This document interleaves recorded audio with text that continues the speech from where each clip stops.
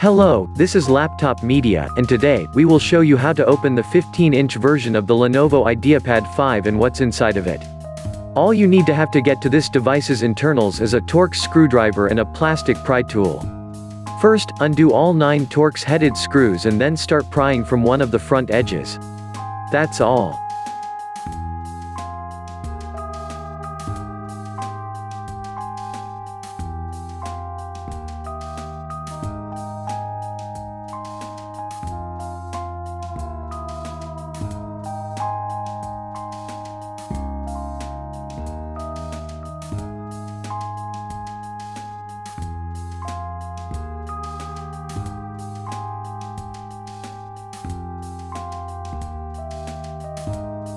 Cooling-wise, we have 2 heat pipes cooling both the processor and the graphics card, and there is a single fan there to blow the heat away from the quite narrow heat spreader.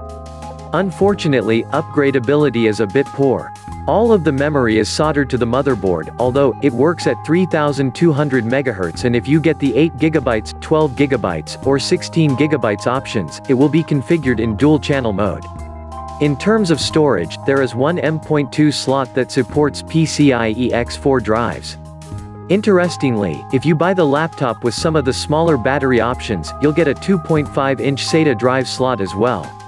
Speaking of which, this device comes with 3 different batteries of choice.